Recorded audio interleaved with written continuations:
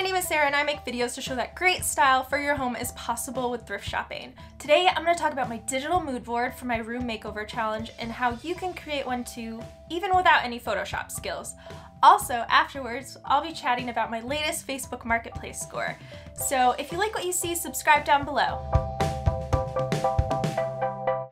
Now let's talk about this mood board I put together for my Goodbye Dining Room Hello Music Lounge makeover that ends on February 11th. If you are new to my channel, please check out my last couple videos that should explain everything about this challenge, and I've linked them down below for you. I just want to point out and get this over with that yes, I have an apple on my shirt, and I like it. I did have my glasses on when I started to record, but I realized I look like a junior high student on a field trip today.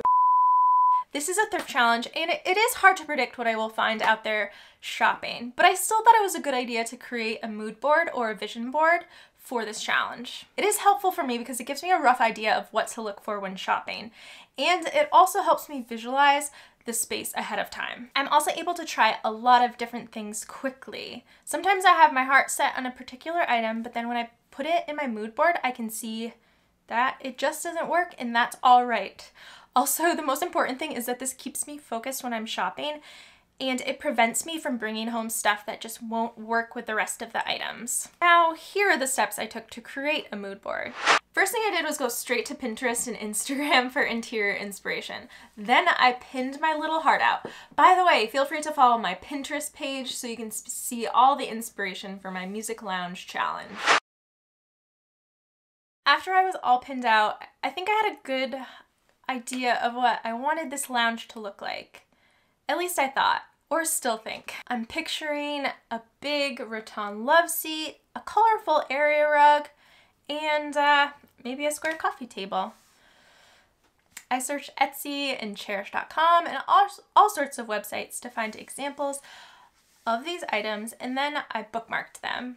Then I repeated this step to find examples of items that I already owned and plan to use in my makeover. I knew I'd be keeping my mid-century wall unit, so I just thought it was easier to go to Cherish.com and find a picture of it to use for my mood board instead of taking a photo of the one I already own.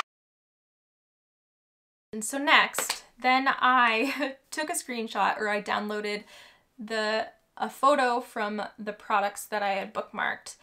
Please note, I think it's really important to give credit to the dealers and the websites of the pictures that I borrowed, because I am sharing this with the world. So feel free to check out all those items that I've listed on my mood board. I've linked them down below in my description.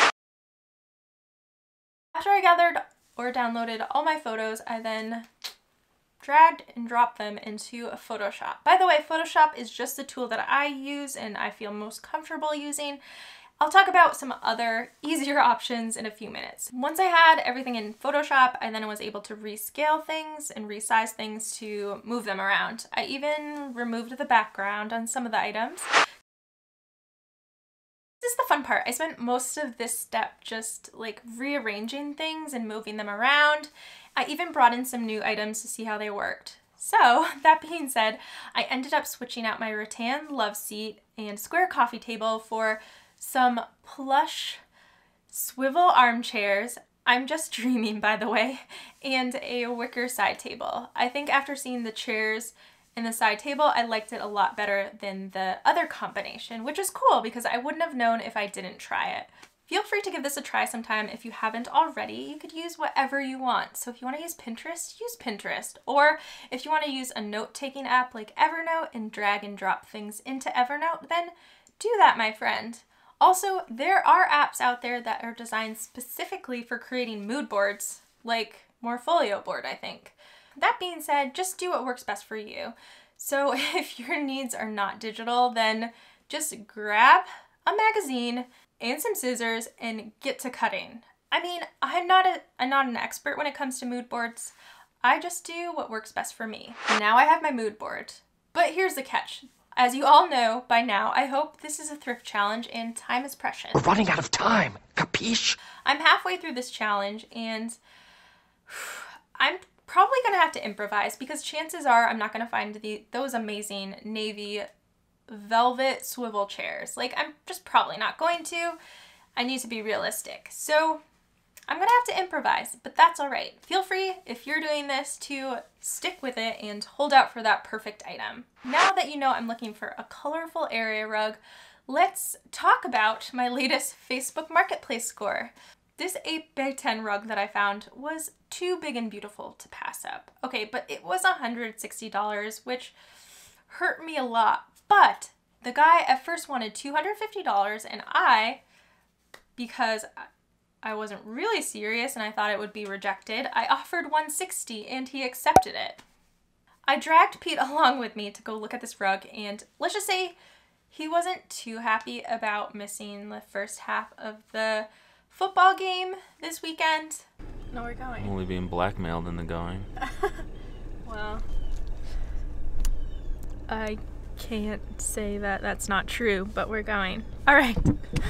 I honestly can't picture this music lounge without a big colorful area rug, and I just wasn't sure if I was gonna come across another one, so it was a chance I had to take. Now I just have to sell some of the old furniture so I can increase my budget. Now let me hear what your thoughts are on mood boards, vision boards, whatever you want to call them. I think they're really helpful if you have an unlimited budget, but for a thrift challenge, maybe not. Either way, I think if you're a visual person like myself, they're really fun to try. All right, that's it. Again, my name is Sarah. I make videos every Friday, so check back in next week. And if you haven't subscribed to my channel already, you should, because I would love to be friends, wouldn't you? All right, I'll see you next week. Bye.